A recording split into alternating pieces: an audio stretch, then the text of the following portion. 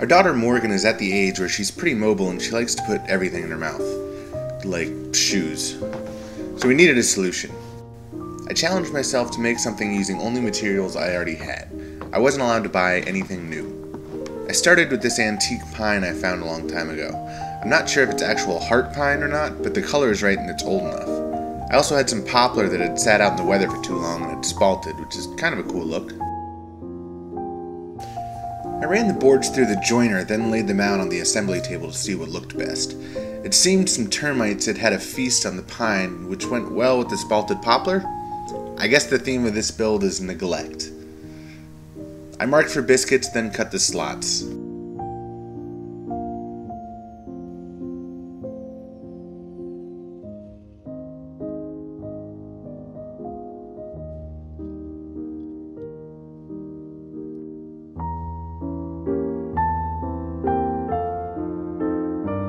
I glued it all up and let it dry overnight.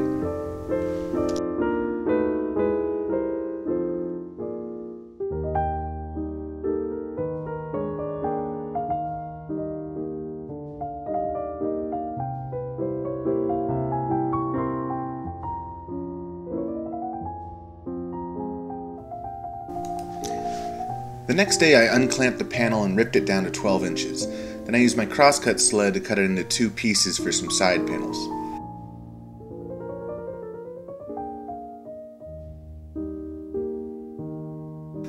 I also cut some scrap plywood to act as stretchers, then drilled some pocket holes in them. I've got a love-hate relationship with pocket holes, but they make cabinet construction really fast. I screwed everything together, then cut some scrap pine to act as a brace to keep everything square since I wasn't going to add a back panel.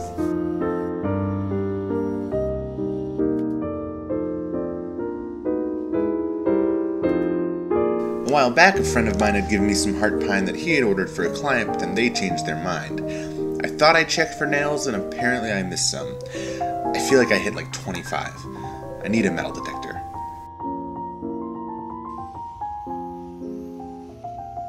I cut some stiles and rails, then glued up a face frame.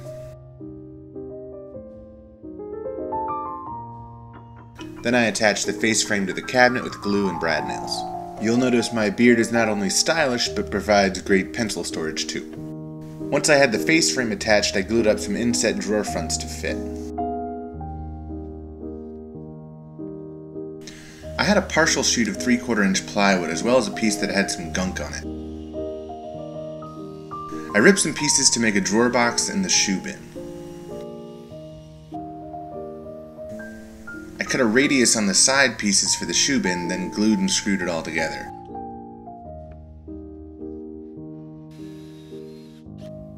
I used some scrap pine for the back of the shoe bin.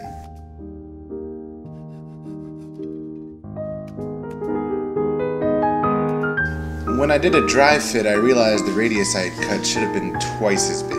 I felt pretty dumb.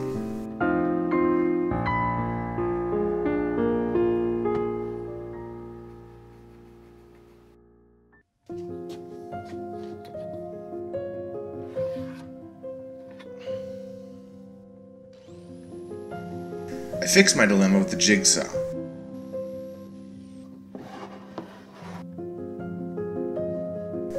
I had some small gate hinges in my collection of oddities, but they were too shiny, so I pulled out the jacks to turn them black.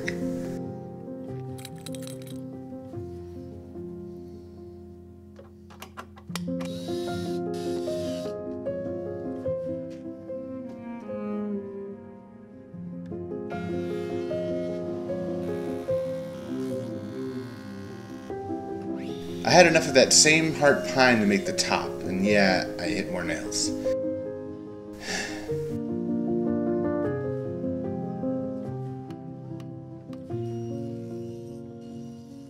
I used the table saw to cut some rabbets in the pieces for the drawer box, then cut a 1/4 inch dado to fit the bottom panel.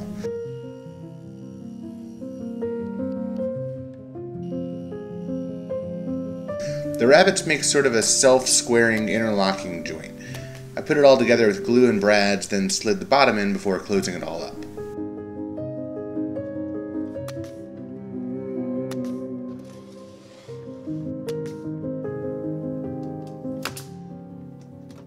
I I glued and nailed some 3/4 inch spacers where the drawer slides were going. Then I tipped the cabinet on its side and installed the slides in the center of the drawer opening.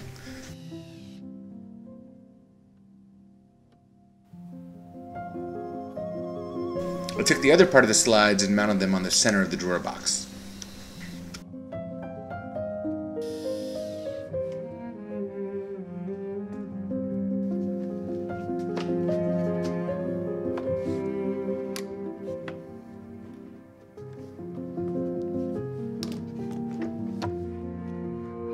I used hot glue to mount the drawer front temporarily in the opening. Once I had it where I wanted it, I attached it permanently with some panhead screws from the inside.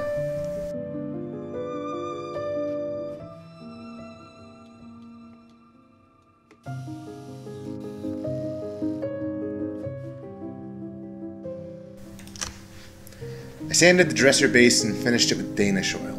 Danish oil is a really easy finish and it's pretty hard to screw up.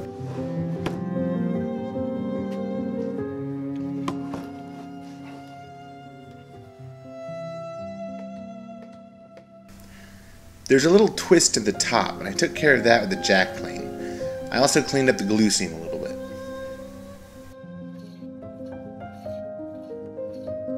There was a check in the top stemming from the pith of the tree, so I decided to stabilize it with some butterflies. I've also heard them referred to as bowties or dutchmen. I don't care what you call them, the process is pretty much the same. I always cut my butterflies first. Clean up the bandsaw marks, then cut the mortise to fit the butterfly.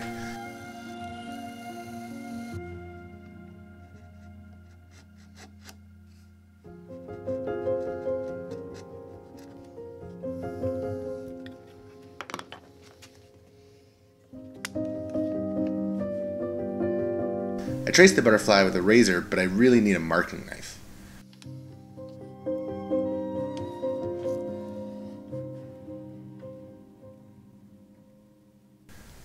I usually chisel these by hand, but this time I wanted to try using the router to hog out most of the waste.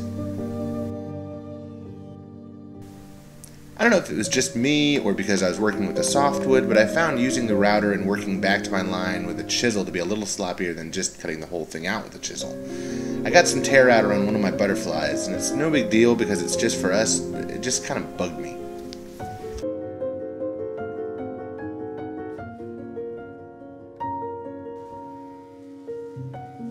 I let those dry, then sanded and finished the top with Danish oil.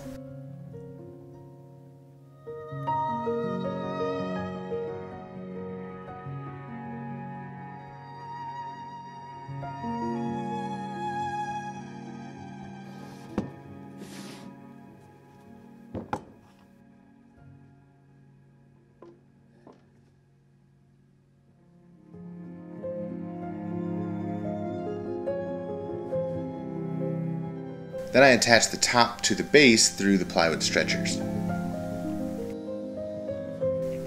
I had bought some extra antique brass pulls when I bought the pulls for my desk. These are meant for the upper cabinets that are going in my office that I haven't built yet, but they came in a set of 4 and I only needed 2 for the cabinets, so I didn't need to buy anything new. So there it is, the shoe dresser. I really like how much character it has and the fact that I built it all with materials I already had on hand. The only thing I'll need to purchase now are some new planer knives. I really need a metal detector. Thanks for watching, guys.